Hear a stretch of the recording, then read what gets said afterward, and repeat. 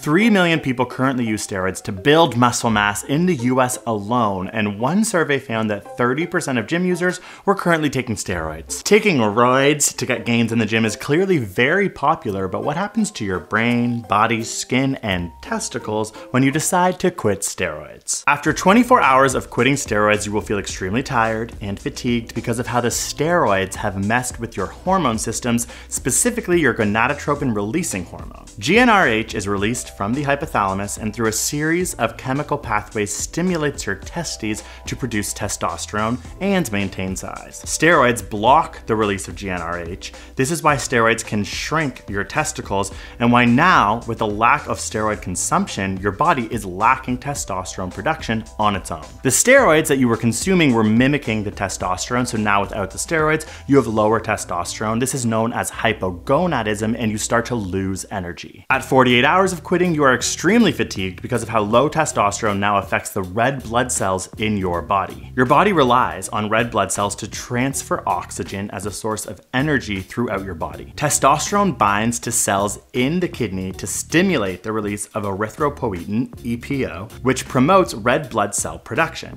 With the lack of testosterone from quitting steroids, your body has less red blood cell production, which means less oxygen and less energy for cells. You might remember the discussion with Lance Armstrong and how he used EPO to increase his red blood cell count to win the Tour de France. Here's a clip of him admitting it to Queen Oprah. Did you ever take banned substances to enhance your cycling performance? Yes. Yes or no? Was one of those banned substances EPO? Yes.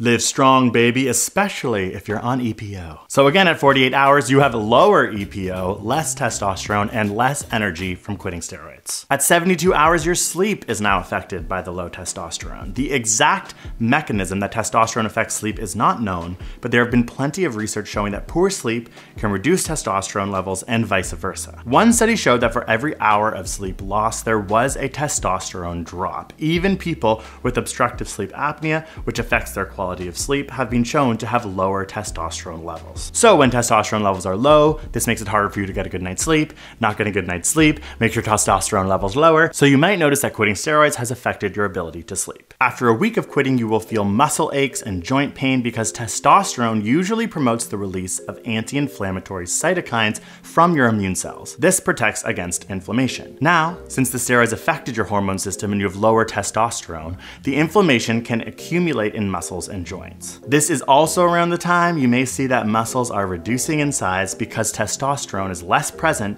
to help with the maintenance of muscle. So it is after a week that the gains start to noticeably go away. At 1 month, you may notice erectile dysfunction. Again, since the steroids decrease natural GnRH production, this by proxy decreases the follicle stimulating hormone and luteinizing hormone, which help chemically message the testes to produce testosterone. The lack of testosterone is now affecting these hormones to the point that it may be hard to maintain and get a boner. Is that the scientific term? I don't know, erection? Moving on. After 2 months, the acne that has been building up all over your face and body will finally start to disappear. Testosterone stimulates the growth of sebaceous glands in your skin, which produce acne. The low testosterone would reduce the acne's presence. After 3 months of stopping steroids, depressive symptoms and mood changes may get worse without testosterone replacement therapy. Some studies have shown a higher suicide rate in those that have previously used steroids, and withdrawal can make suicidal ideation worse. This has actually been shown to be the main reason why people start to use steroids again. It's not to get their muscles back,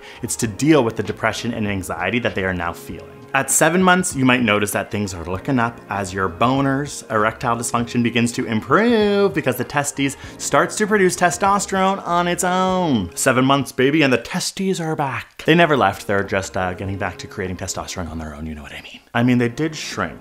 Does that mean they left? Existential question. The quality of your sperm now starts to improve again because the follicle stimulating hormone and the luteinizing hormone are again being able to message to your testes to create sperm in a more significant way. But it has been seen that erectile dysfunction can take up to a year to improve, but for many people it starts at 7 months, so just keep an eye on your boners. Okay, again, moving on. After a year is when you start to see your testes begin to grow again after shrinking. One study showed that after 15 months, the testes size in former steroid steroid users was 5.2 milliliters larger than current steroid users. But the former users still had testes 4.9 milliliters smaller than non-steroid users, which means it could take well over a year for your testes to get back to normal size. Clearly, steroids have a negative effect on your body. This video is important to understand what happens when you finally decide to stop using them because say you're sick of the acne or the tiny balls. But it also explains why stopping steroids immediately could create many issues. It doesn't really give your body the chance to start creating testosterone again on its own. There may be ways to slowly reduce your steroid use in order to not create such a strain on your body. Again, you need to talk to a doctor about this,